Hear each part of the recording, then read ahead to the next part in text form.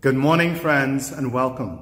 As we gather on this All Saints Sunday, I invite you now to bow your head with me as we pray. Gracious and living God, we give you thanks for having gathered us together in this moment as we commemorate this All Saints Sunday. Lord, write now your word upon our hearts and our lives, that we too may live faithfully to you in this our generation. We ask and pray these things through Christ our Lord. Amen. Friends, I want to share with you some words from Matthew's Gospel, chapter 5 and verse 3. There Jesus says, "Blessed are the poor in spirit, for theirs is the kingdom of heaven. Blessed are the poor in spirit, for theirs is the kingdom of heaven." As I reflected on today's passage of Scripture, in the context of All Saints' Day, which we mark on this day, I was reminded of another passage of Scripture which comes from Paul's second letter to the Corinthians in chapter 6, a portion of which I used to have as a signature at the end of my emails. The passage of Scripture read as follows: "We are treated as impostors and yet are true, as unknown and yet are well known, as dying and see we are alive, as punished and yet not killed, as sorrowful yet always rejoicing, as poor yet making many rich, as having nothing but yet possessing everything." And this passage, of course, it forms a part of Paul's summary of his witness among the Corinthian church, in which he declares that he and his colleagues have lived faithfully among the Corinthian Christians, even though they have endured all of these things, all the afflictions and hardships and calamities and beatings and imprisonments and riots, labors, sleepless nights, even hunger for the sake of the gospel. But I think this passage stood out to me for two important reasons. First, it is a witness to the commitment and to the determination of Paul and his companions to stay the course and to abide in the grace of God and to endure all the tribulations that they would indeed have to endure on account of the hope which had been set before them in this Jesus Christ. Friends, it is a commitment and it is a determination to abide in the grace of God to which all who would follow Christ are called. And that includes you and me. And so the second reason this passage left its mark on my mind is the fact that the true blessedness which marks the way of life of a follower of Christ in this world is for the most part hidden from this very same world, which of course seems ironic at first, since of course our lives are intended to be a kind of witness to this Jesus Christ. But the Christian life, it has a kind of clandestine character to it. Right? We see it throughout the Gospels and even in Jesus' own life, that those among whom he came to preach and teach, they have fully functioning eyes and ears, just like you and I, but yet they cannot perceive the blessedness of this way of life, even as it is set out before them. And so Paul and his fellow workers in the gospel, they were treated as impostors, as unknown, as dying, as punished, as sorrowful, as poor, as having nothing. But they were in truth and in fact true. They were well known. They were deeply alive, friends. They were not killed. They were always rejoicing, making many rich, and possessing everything. And so therefore, saints are those friends who endure all that comes their way on account of their faithful witness to this Jesus Christ as we live our lives.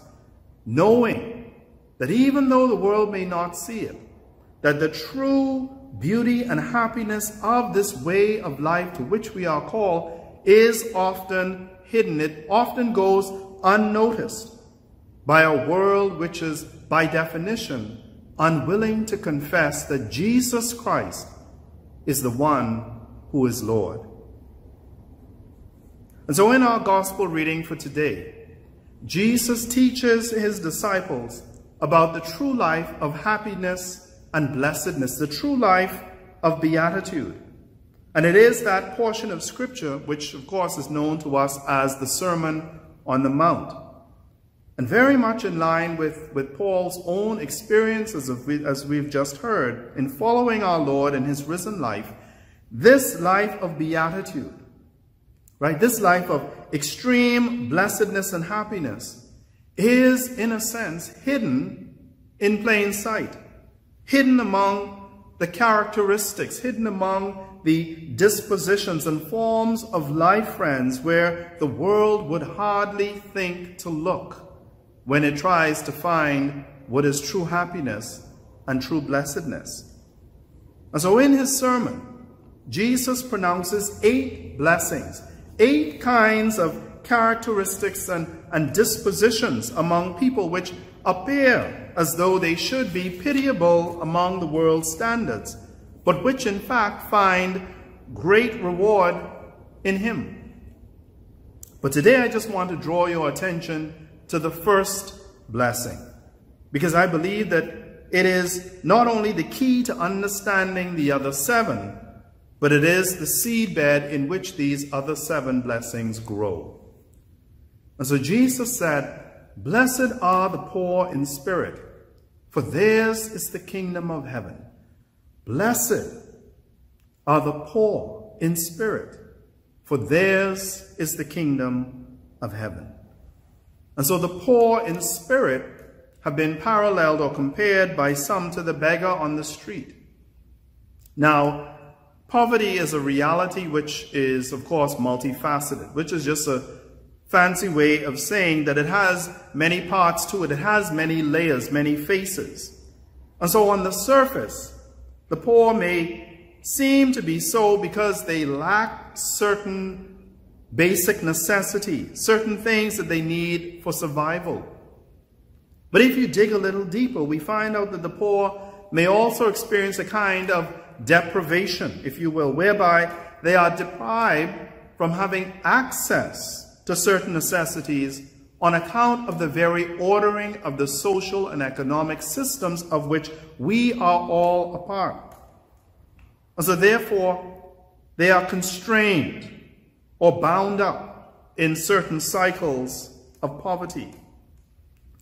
And so when we think of poverty in this way, right, of someone not being able to afford even the very basic necessities in order to live and to survive, we may rightly wonder, we may rightly ask, well, where is the blessedness in any kind of poverty, let alone those who are poor in spirit?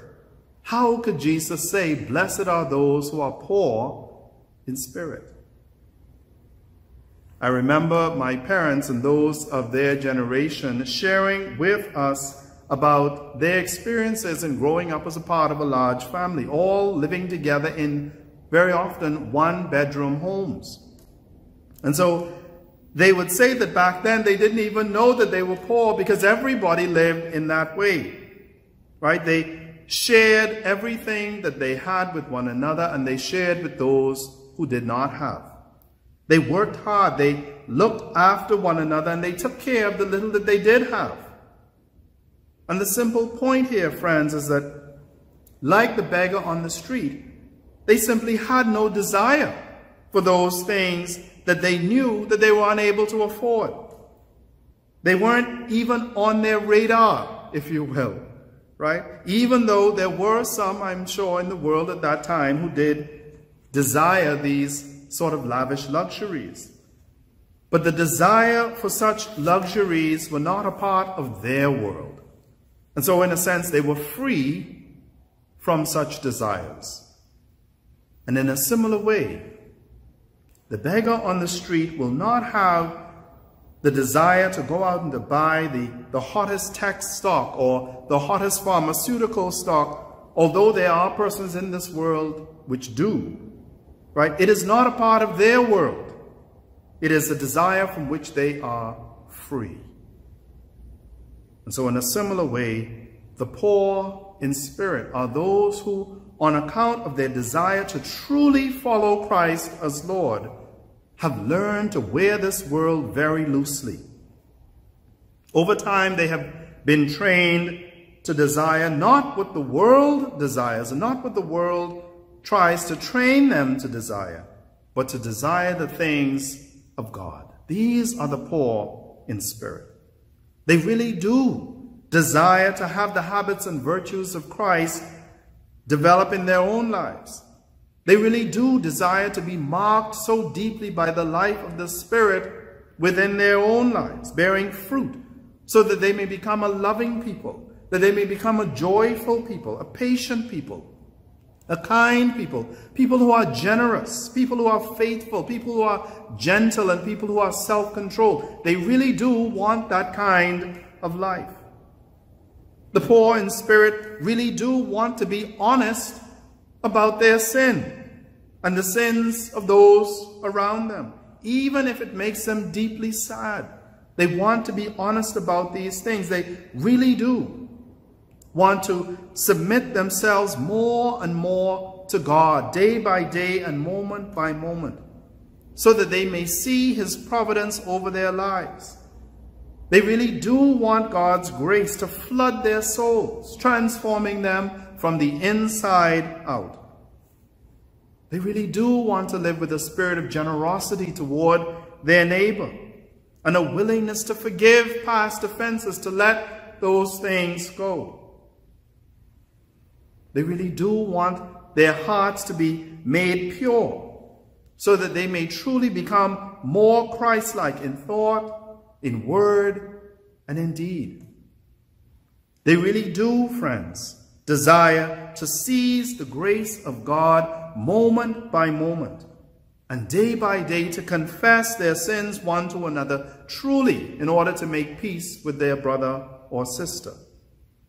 For the reality is that in desiring these things, friends, the pure in heart have come to recognize that all the other worldly desires from which they have been set free indeed, that all these other desires are only things that profoundly distort our hearts and our souls. And so they desire to be like God. Blessed are the poor in spirit, for they have come to recognize their need for God. They have come to desire God above all else. And Jesus says to us today in the scriptures, theirs is the kingdom of heaven. And so just like Paul and his co-workers in the gospel who were treated as poor but yet possessing everything, the poor in spirit are those who have discovered in Christ that treasure which is hidden in the field, that pearl of great value. And they have done all in their power to lay hold of that grace and to let even their desires be shaped by Him. That is what it means to be poor in spirit. And so the question that I want to put to you today is this: what is holding you back this day from yielding yourself more wholeheartedly to God? What have you gone after in this life, but which has in fact taken you far away from God's will for where He wants you to be? Will you let God do His hidden work in your heart and in your life today? You see, Jesus is always beckoning us. He is beckoning you today, my friend, to come and to join this great company of saints. Not people who are perfect, but people who are striving to be like Him. We are learning what it means, friends, day by day, to lay down our lives and to truly trust in him moment by moment, because these are the ones who are poor in spirit. We are learning what it means to follow this Jesus Christ as Lord. Will you join the saints in this journey today? Let us pray.